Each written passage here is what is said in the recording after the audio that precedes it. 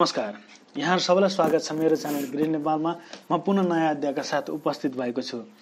आज म 12औं संस्करणको एक दिवसीय क्रिकेट वर्ल्ड कप जुन इङ्ल्यान्ड र वेल्समा सन् 2019 मा सञ्चालन हुँदैछ त्यसमा सहभागिता नजनाउने 20 भेटरान प्लेयरहरूको बारेमा भिडियो तयार गर्न गइरहेको छु, जसलाई अन्तर्राष्ट्रिय डिजिटल पत्रिका द नेसनलले चाहिँ सार्वजनिक गरेको छ।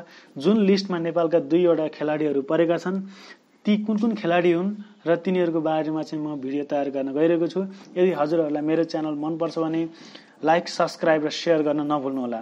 सन् 1975 मा इङ्ल्यान्डबाट सुरु भएको एक दिवसीय क्रिकेट वर्ल्ड कपमा 2015 भन्दा अगाडि 20 वटा राष्ट्रहरूले सहभागिता जनाउँदै आएका थिए भने अब 2019 मा चाहिँ जम्मा 10 वटा राष्ट्रहरूले सहभागिता जनाउँदैछन्, जसका कारणले नेपाल जस्ता एक दिवसीय मान्यता गरेका राष्ट्रहरूलाई चाहिँ उनीहरूको सपनामा तुषारपात भएको छ।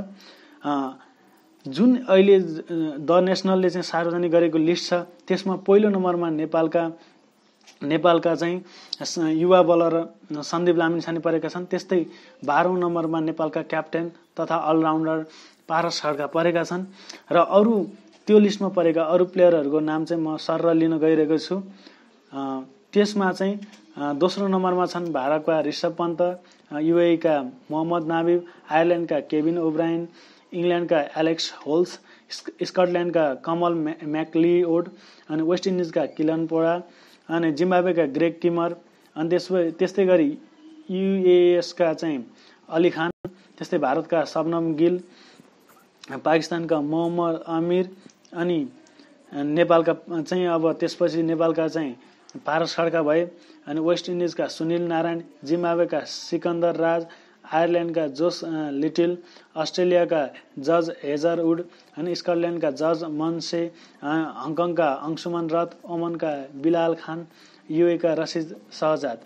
अहिले दिएको सूची अनुसार सन्दीप लामिछाने चाहिँ यति बेला Indian premier league cricket IPL Delhi क्यापिटल्सबाट खेलिरहेका छन् भने पारस खड्का घरेलु क्रिकेट प्रतियोगिताबाट खेलिरहेका छन्।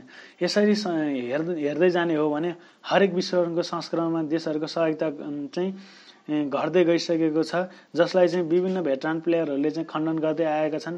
क्रिकेटका महान हस्ती तथा क्रिकेटका भगवान मानिने सचिन तेन्दुलकरले पनि यसको बारेमा चाहिँ गहिरो निन्दा गरेका छन्। हजुरहरूलाई यो कस्तो लाग्छ? यसरी चाहिँ 10 वटा मात्रै राष्ट्र सहभागिता गराउनु जायज हो या होइन? एक दिवसीय मान्यता प्राप्त गरेका देशहरूलाई चाहिँ आइसिसी वर्ल्ड कपमा चाहिँ नखेलाउनु के यो सही छ या गलत? यसको बारेमा चाहिँ मेरो भिडियोमा चाहिँ कमेन्ट गर्न नभुल्नुहोला र मेरो च्यानल ग्रिन नेपाललाई सब्स्क्राइब गर्न नभुल्नुहोला। धन्यवाद।